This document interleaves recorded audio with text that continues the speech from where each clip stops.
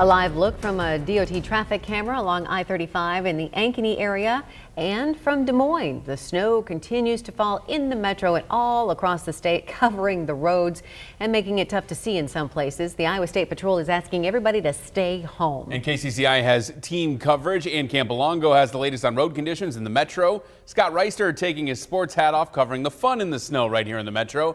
Our Marcus McIntosh is live in Indianola for us tonight as well. But first, Chief Meteorologist Chris Gleininger has the latest on the snow totals here. Chris? It's been really ramping up since about 7 o'clock this evening as this storm basically develops on top of us. It was a storm that tested our patience. It was a waiting game south of Interstate 80 for that rain to change to snow.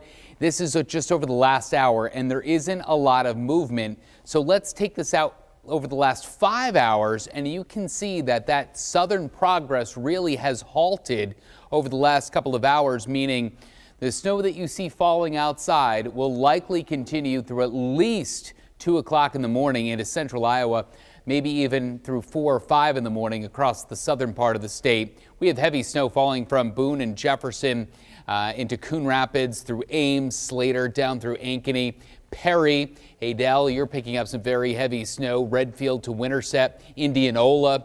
You'll see Marcus in a second and see how the snow is adding up there. They're the double-digit snowfall amounts, and we'll likely see isolated spots that get to 13 or 14 inches closer to the Minnesota state line.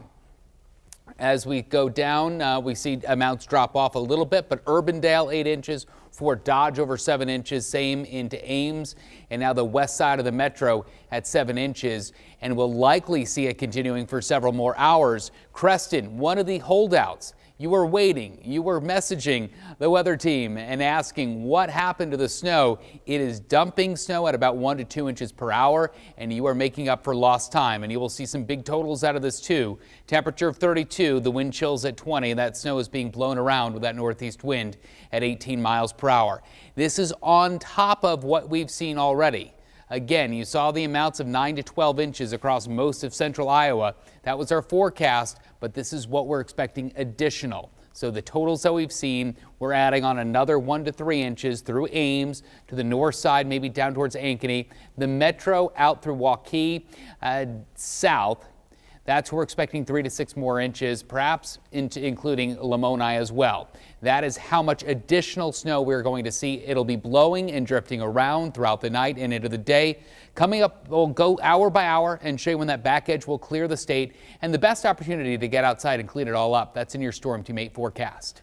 Thank you, Chris. Let's take a look at the road conditions now. The entire state has roads basically completely snow covered. We saw at 9 o'clock just south of the metro a little bit of green patches. You can see that basically gone across our state. The pink, which is 100% covered, now showing basically across the entire metro as well as southern portions across the state as well. KCCI meteorologist Ann Campolongo is in the metro to show us how the roads are looking out there tonight. Ann?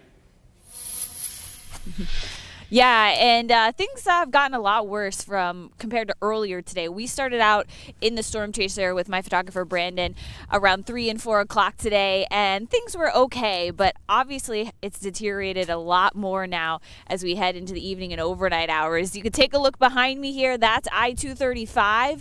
And traffic is moving. Some cars going a little bit faster than others, but it looks from here at least pretty much snow covered on the main interstates. We were up at Ankeny a little bit earlier this evening. Also pretty wintry driving conditions up that way on I-35 as well.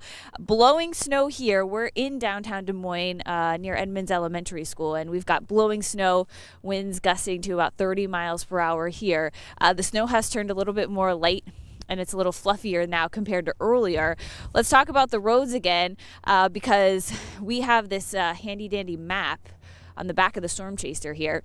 This is pavement temperatures. So earlier today, they started off above freezing in some spots, and now you can see we're in the upper teens for road temperatures right now in most spots, or low to mid 20s. Road temperatures here in Des Moines close to 25 degrees. So once the road temperatures drop below freezing and into the mid 20s, that's when you can obviously really get some sticking snow out on the roadways, and it's not really that slushy snow anymore. It's basically all snow covered here, at least in our location here in downtown Des Moines. Several inches on the ground where we are. We'll take a closer look at the snow here and how much we're looking at currently. That'll be coming up in just in a little bit. For now, we will send it back to you guys in the studio. And thank you. Des Moines police have been busy this evening. Between 5 and 9 o'clock, they responded to 14 crashes. 2 had minor injuries, 6 were hit and runs. The Iowa State Patrol has also been busy. Between 5 o'clock this morning and 9 o'clock tonight, they helped more than 200 drivers, responded to 78 crashes. People were hurt in 14 of those crashes, no deaths to report. One crash involved the State Patrol squad car. A patrol lieutenant was helping with a crash near Mason City when a semi hit his squad car from behind. He's being checked out at a local hospital. This is what the squad car looked like after it was hit. Boy, there's a lot of damage there.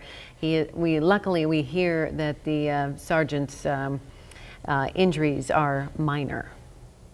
Right now, 21 counties in Iowa have tow bans, including Polk, Dallas, Story, Jasper, and Marshall.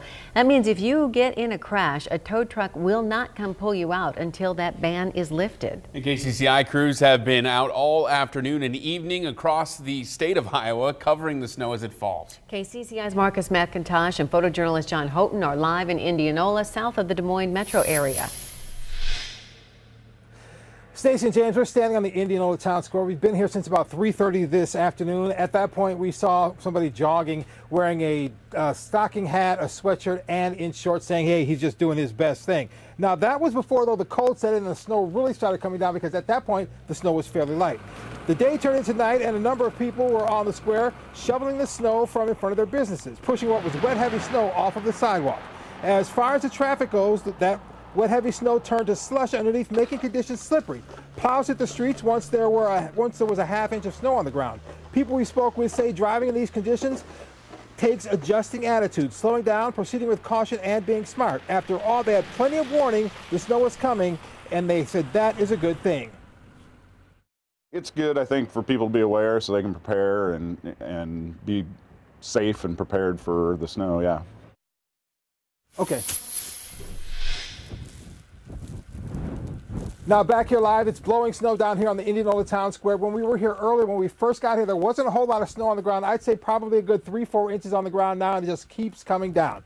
We're going to be staying here for the next few minutes and have another report coming up. And until then, let's go live to Scott Reister, who is in Des Moines. He's kind of taking a look at weather conditions there. Scott?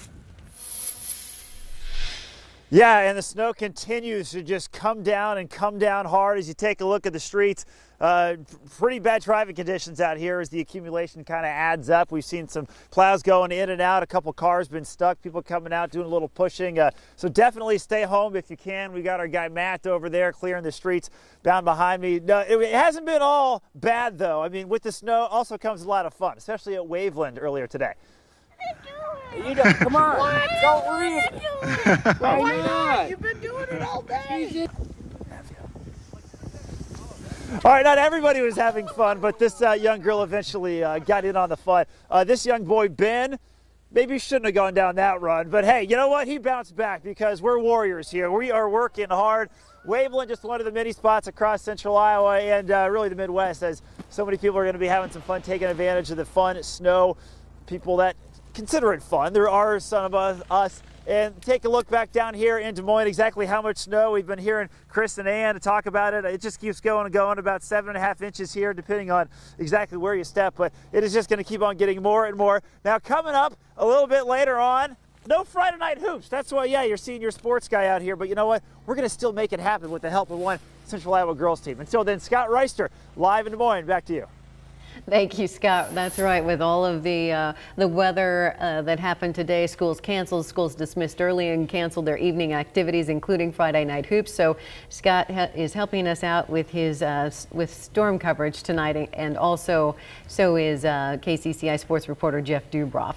A number of flights set to arrive in the Des Moines airport have been canceled tonight. That's what you're looking at right here, including flights from Washington, St. Louis, Houston, Denver, Florida, and Chicago.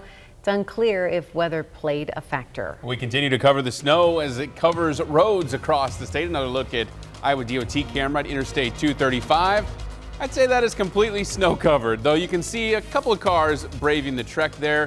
Look to be at least driving okay on those snow covered roads. If you have to be out tonight, take it slow.